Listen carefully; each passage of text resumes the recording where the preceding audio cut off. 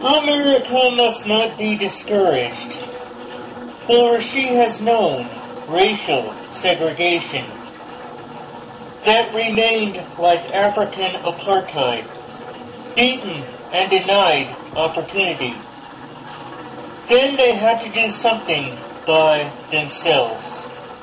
They boycotted with cries for freedom heard over the nations and around the world, as most believed the South would never change. But ordinary people took their risk, challenging systems for democracy. Young Americans died in Vietnam, arriving home paralyzed from bombings, killing commonplace people overseas. But then people began to protest war. Then soldiers came back and denounced the war.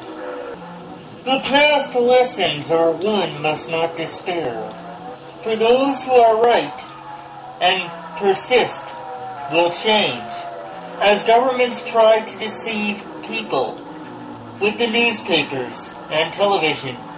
But the truth overtrumps 100 lies.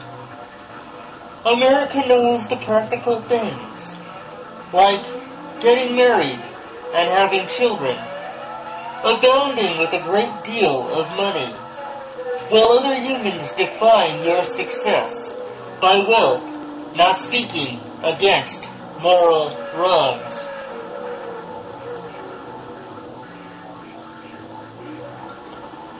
My hope is that all have an upright life, while devoting life to making better, by demanding an end to hopeless war, then wiping out the national boundaries that separate from other human beings.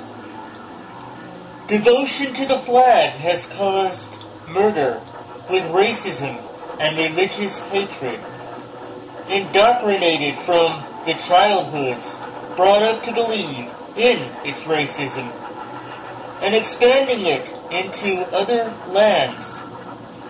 I know that Indians were massacred, Mexico and Cuba were invaded, bringing liberty to the Philippines. An immense number of people were killed without democracy or liberty. Vietnam left without democracy. Panama still has a bulky drug trade. Afghanistan still has terrorism. The aims were like all other empires. Profit for corporation revenue. The wars solve no fundamental problem, as it poisons the minds of the soldiers, leading them to torture for the nation, where children are the greatest casualties. Through the warring ways of solving problems, America still has hope for success if its citizens will not obey rules, when those rules are unjust, even racist.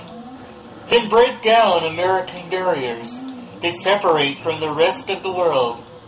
America must not be discouraged, for there is time to buy the nation back, lifting generations off its cold ground, as America will stand on its toes, ready for hope to leap into good lives